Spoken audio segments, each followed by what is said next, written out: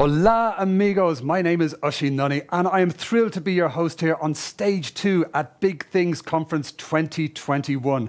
We have assembled a power trio of speakers for you this morning, of sessions that are going to supercharge your life and your career in this exponential world, using AI, using big data, and even using space travel. So this conference is called Tech Awakening, yes, and we have been through the pandemic, we've been through the lockdown, and now we are all waking up to build a better future by using technology. But before we meet our legendary speakers today, I want to share with you how to have a little fun while you're watching our speakers and maybe win some awesome prizes as well.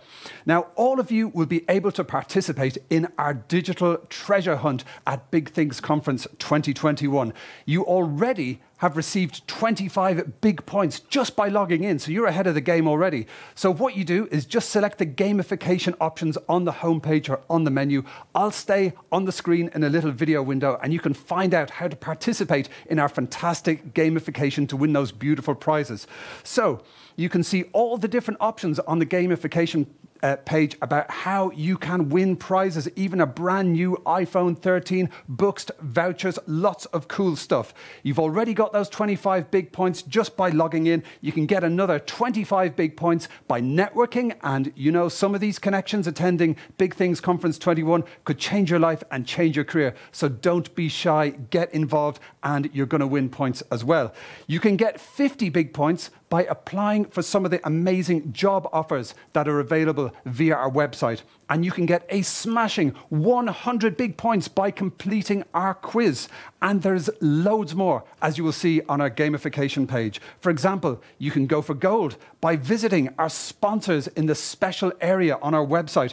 You can get up to 240 points by attending our talks. And you can get an extra 50 big points by completing our Enigma sentence. Now, what is the Enigma sentence? Well, I'm glad you asked. There is a clue waiting for you during all of our 4 keynote presentations from Africa, Richard, Oscar, and Jason. So just tune in to the keynote presentations and a secret message will appear to help you crack the code of our Enigma sentence. So good luck, and if you do win that beautiful brand new iPhone 13, be sure to take a nice selfie and share it using the event hashtag, which is BigTH21. And just feel free to share the love at any time. If any of our speakers say something that resonates with you, if you think it's valuable, please share it on any social media channel using the hashtag BigTH21. And of course, you're very welcome to share screen grabs and videos of all of our speakers and MCs, but extra filters for me, por favor. And I hope to see you there. I'll be involved as well. Okay, so let's crack on with our amazing schedule for this morning. Our first rock star speaker is Emeline Paat-Dahlstrom, who is the CEO and co-founder at Space Limited.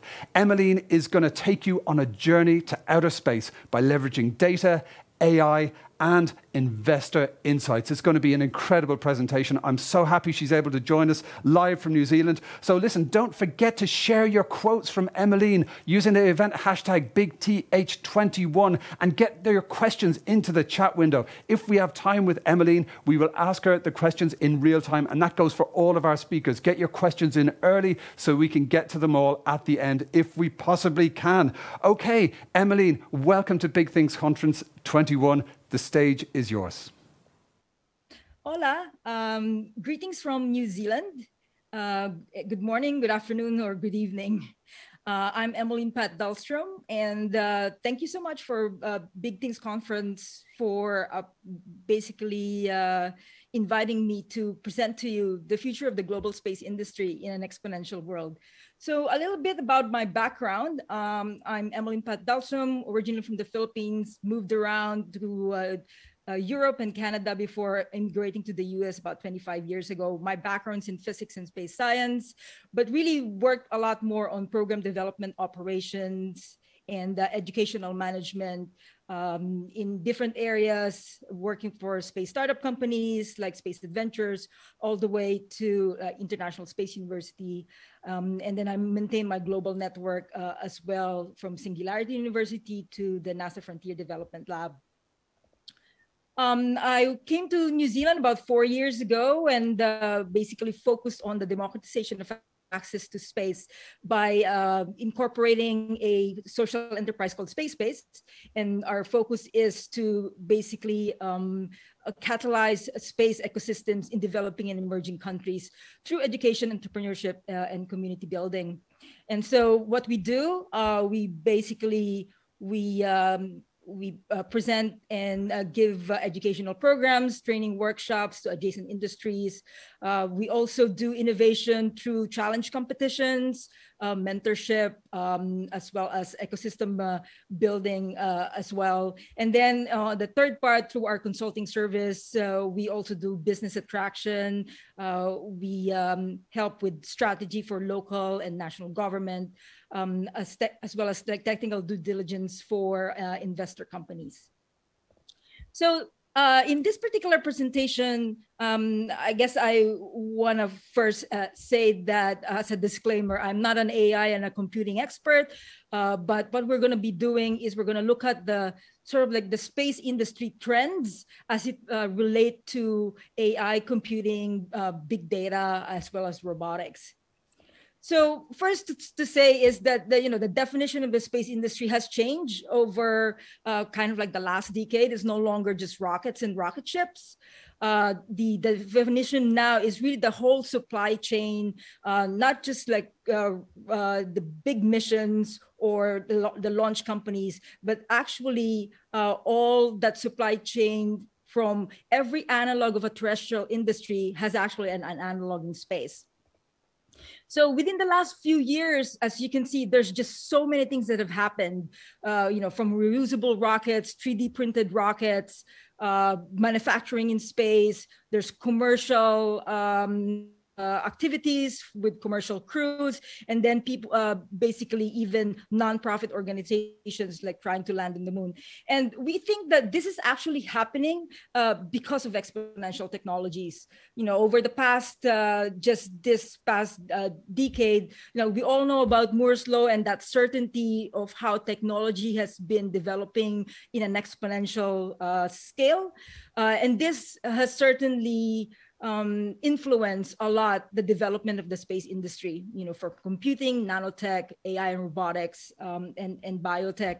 And a case in point, if we think about the Apollo program back in the 60s, if you actually put together all of the computers that were used during that program, you look at your iPhone today, your iPhone, just one, is about 240 times much faster than all of those NASA computers combined, which is really interesting, which means that the iPhone is a supercomputer in past terms. The other thing as well that exponential technologies have done is that it has dematerialized the space industry. So even just a few years ago, when I compare satellites, it's like bus-sized satellites have now become like shoe-sized or shoebox-sized satellites. And then today, it's actually the comparison between a pocket sat to a chipsat. Exponential technologies have also demonetized the industry. So today you can go online, basically, order the components of your satellite, and there are companies like Endurosat in Bulgaria who can configure it and basically deliver the satellite bus in 5 days. And so today, that democratization has basically meant that it used to be satellite imagery is very expensive. It also means that satellite data analysis products are very expensive. But today, this has now become open source. Governments have given data for free. And then also we've got open source softwares like QGIS. So essentially, all you need is a computer and Wi-Fi to be able to be part of the space industry. So because of that, now the space industry is no longer the realm of governments and big aerospace companies. You've got like 3 guys in a garage actually working to become space companies. So this is one example with Planet back in Cupertino like 10 years ago. I don't know if you can actually see the satellite there on the table, but these guys now, after 10 years, dominate the Earth observation satellite market. And they can now basically image the world every 10:30 in the morning, any day, 365 days of the year. So let's look at basically the global space industry for a second here. This is where we are about a year ago. The global space economy is rated to be $366 billion, and with a prediction that by 2040, conservatively, it would be 1.1 trillion. But the interesting thing here is that always in the news is launchers and rockets, but that's just like 5 billion of kind of like the main pie, and also there's the misnomer that like the space industry is largely government run, but that's only like 25% of the kind of like the global economy. But if you actually look at the 75% is really the satellite industry. And that has propelled also that exponential growth of launches that has been happening over the past like 10 years. This has also created a small satellite launch market, which is valued to be $62 billion by 2030.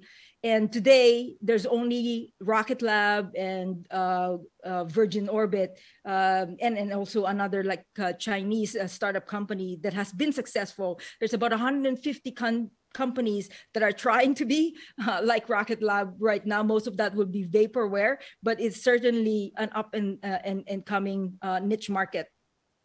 So one way to sort of like look at the space industry is through the upstream and downstream side of the market. But what I'm going to actually do today is I'm going to segment it in two ways. One is the trend of activities that are happening in low Earth orbit, and then the second part will be kind of anything that is kind of beyond Earth orbit. So one of the things that we take for granted with the space industry today is that it really is the eyes of humanity's biggest problems. I like this quote from the VP of Planet that's saying, you can't fix what you can't see. Most of the Earth observing satellites have been put up by governments in past decades, but now commercial companies are beginning to actually dominate this as well in a big way. And let's look at some of the examples. But before that, it's also great to see that the progression between kind of like the size of satellites, as well as the number of satellites that have been put up, as well as the kind of like the bits and data information that is being downloaded since the 1960s. As you can see here. And then, of course, today we have over 130 Earth observing satellites with 36 petabytes of data that is being extracted every year. So as I mentioned, essentially there's a lot of applications for satellite technology, but really today the planet is in a crisis. We all know that climate change is actually man-made, and there's so much information on monitoring all of this really like from disasters that are happening today. So here's like some of the examples that we're kind of like monitoring using a lot of the techniques that are being used today. So like, for example, with flood forecasting, machine learning is being used to potentially kind of create better and accurate flood maps, and data fusion is also being used as well, using different sources from different satellites to potentially make these predictions better. Another thing is for example, wildfires. Prior to COVID, wildfires have devastated California and Australia. And today, basically, there's a collaboration between data scientists and AI experts to essentially create algorithms that can better detect and then also understand the fuel assessments, as well as the fire behaviors for this particular phenomena. Today, we can also see deforestation happening on a global scale because of companies like Planet. As I mentioned earlier, they can actually image 24/7 And this has basically given us a better understanding of how basically deforestation is contributing to climate change. Another program that also leverages planet data is the Allen Coral Atlas. So today also with machine learning, they've managed to map sort of all of the coral reefs around the world. And they can also now predict as well bleaching, which of course is a big indicator for ocean acidification and ocean warming. Today here in New Zealand, we are actually leveraging both Planet and the Allen Coral Atlas to do a Space for Planet Earth challenge. We're looking at carbon sequestration and coral health.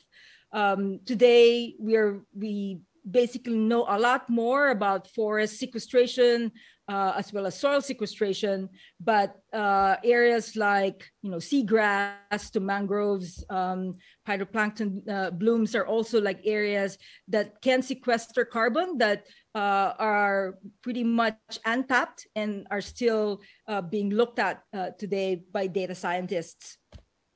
And the last example here in this section is also that machine learning are helping to detect lightning and cloud plumes much better using geosatellites as well, and making sure that we can halve the false alarms that are being produced through kind of like traditional methods. So another sort of like section of satellite applications is planet management. And so, for example, in the agriculture business, like precision agriculture, for sure, using and leveraging satellite data to monitor, health of crops, certainly, given the farmers, like, potentially like 10% of increase in yield, as well as 10% reduction in pollution by leveraging this data. Today, we monitor fishing as well through satellite companies like Spire Global. And this has given us insight as well to maritime and shipping management as well. With these techniques, today, we know that at least 30% of the fishing activities are illegal. Just statistics-wise, the satellite programs have found like 4,200 illegal ships, which could be an estimated of like 100,000 workers which are held in slavery today, which is something that you'd think would not be happening in today's modern world. Here's another example with solar weather. Most of the time we think about solar weather when we're thinking of, just viewing auroras, but actually solar weather prediction is very vital, especially because solar weather can actually do, damage on a global scale. It can knock out satellites, power grids, and internet trunk lines. And so better prediction certainly is needed for this to prevent like some catastrophic storms. In terms of communications, we've had communication satellites for a while, but the new constellations that are coming up with Wi-Fi on demand, like Starlink. So actually on the side, I'm using Starlink right now to do this Zoom presentation. This is a game changer for the other like 3 billion in the world who basically do not have access to Wi-Fi. And just imagine the the implications of this to education and to areas that are in remote areas. Now, while this is a positive, of course, for these areas, the flip side to this is, of course, space debris. With all of the satellites that we've been launching, there's, of course, the potential for overcrowding, and then also the increase of potential space debris. So today, the US DoD is already tracking almost 30,000 pieces of orbital debris. That's about those that are bigger than like 10 centimeters.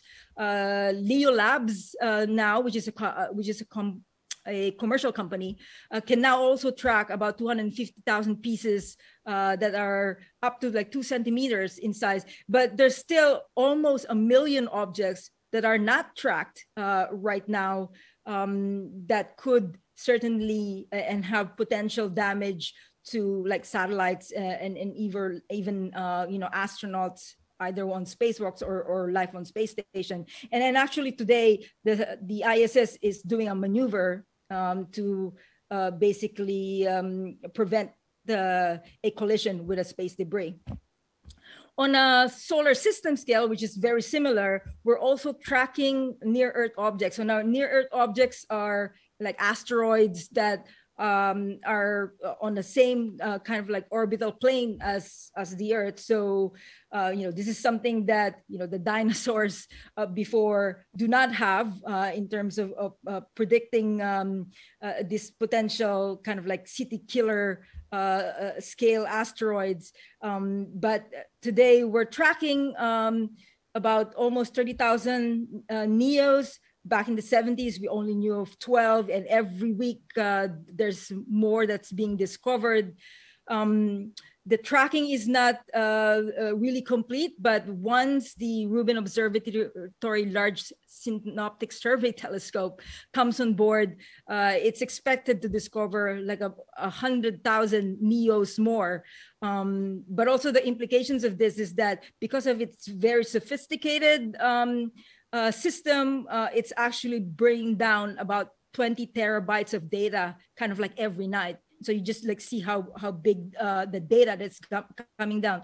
So with that, we talked about the satellite remote sensing and data analysis applications. There's for sure challenges and opportunities, which I kind of like alluded to. So for one, big data is going to be a big sort of issue.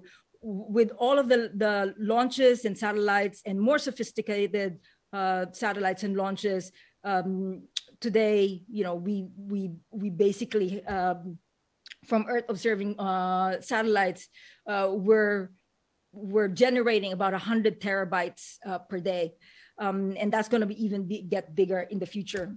So once we have more and more bigger data, a challenge of transmitting that data from space back down to Earth is also going to be an issue.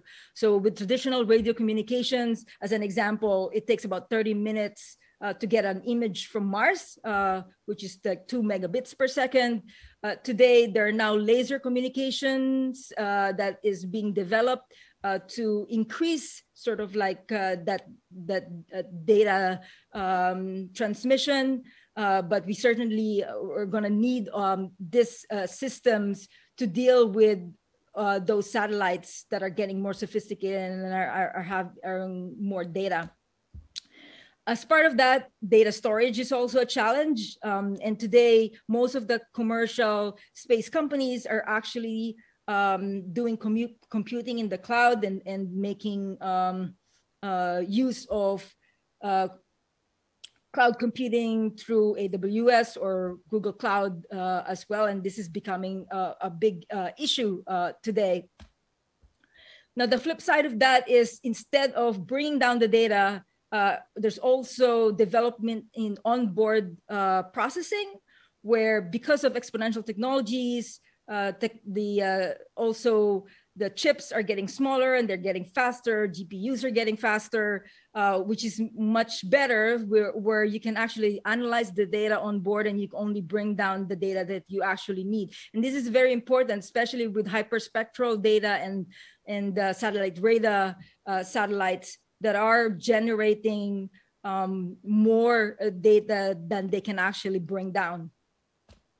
And then lastly, with image optimization and data fusion, we've got many different types of satellites today. So there are satellites that have high resolution, but have actually have sort of like sparse kind of data, while there are also satellites that can get the image much more frequently, but have lower resolution.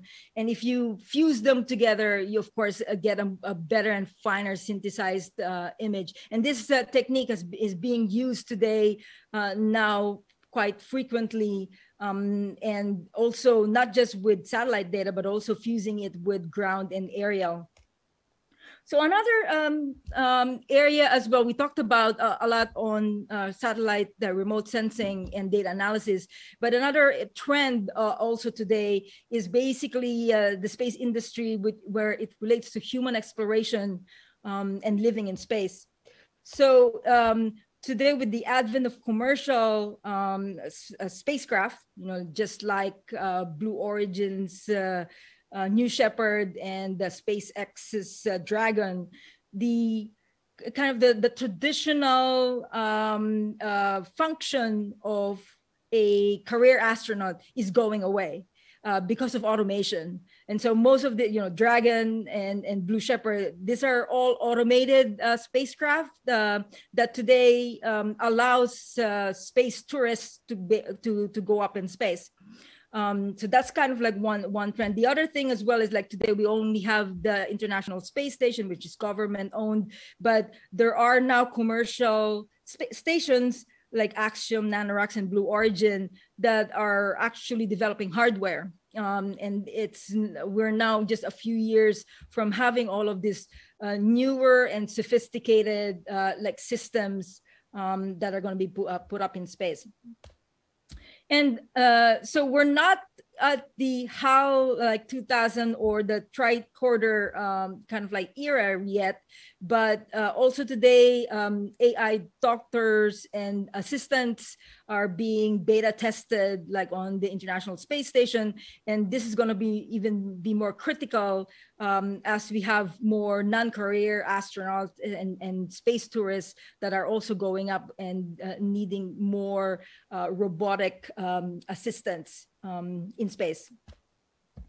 So the last section that I wanted to talk about is, look, we talked a lot about the space activities kind of like within Earth orbit, but the next kind of like the sort of like space 2.0 or maybe even space 3.0 is beyond orbit activities.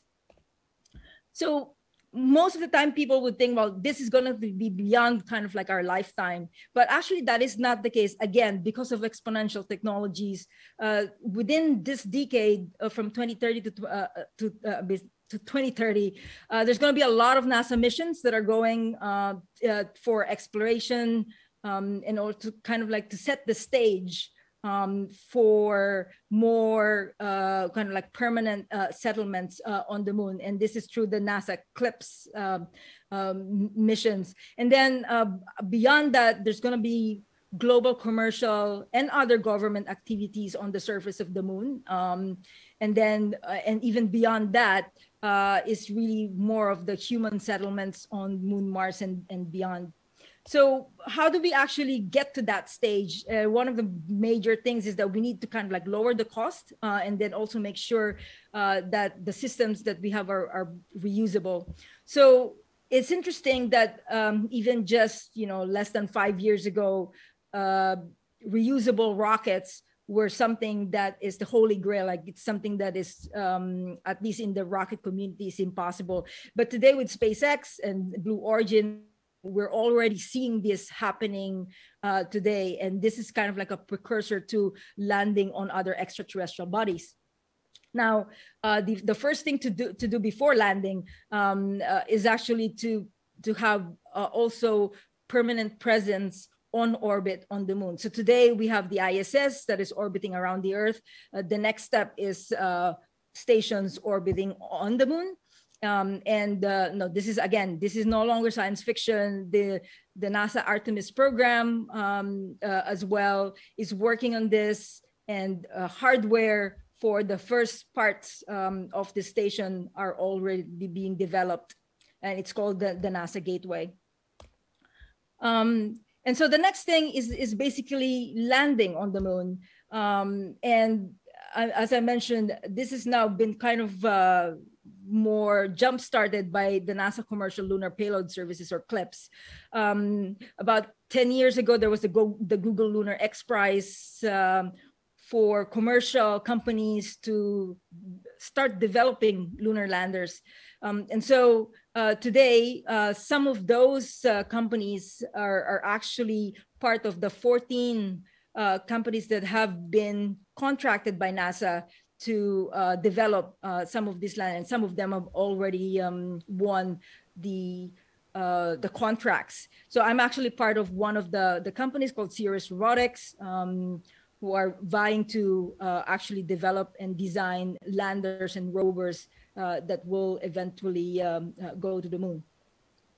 So once we land, I think really the bigger market is really what we do there on the surface. And so therefore, kind of like the vision here with surface operations is a lot of like robotic and automated, either robotic missions to rovers that will be kind of like the bedrock and the stepping stones for actually creating all of the infrastructure that's going to be happening for creating either moon bases and moon posts on the moon.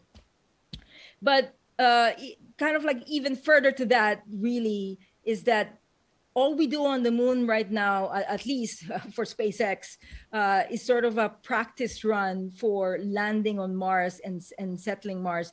And as I guess one press conference with NASA that just happened like recently, this was sort of like basically the case. The moon is going to be the practice for all of the other missions and settlements that's going to happen either on Mars and kind of like and beyond.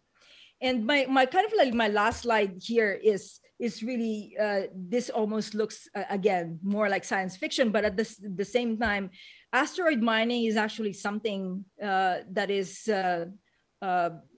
in the minds of a lot of now companies being backed as well by VCs and even countries like Luxembourg who are now looking at extraterrestrial mining for resources as a big sort of like market for the future, because essentially, we are living in a finite planet with finite resources, and so therefore, kind of like our future is really to have to go out and explore, not just explore, but also find resources. So I will leave you with this final slide, which is, I like this quote, that the future is here. It's just not evenly distributed. With exponential technologies, a lot has happened in the space industry. I actually think that we've finally reached sort of like that inflection point in that exponential curve for this particular industry. And I think that adjacent industries like AI, robotics, computing, big data are going to play a big role for sure in this sort of very exciting, but also very rich market opportunity that's going to be happening within the next few years and in decades to come. So again, thank you so much for inviting me to give this talk. This is my my contacts. Website to my LinkedIn, and also I do a podcast as well monthly on spacebase@buzzsprout.com. So again, thank you, Kia ora, and have a nice day. Great conference.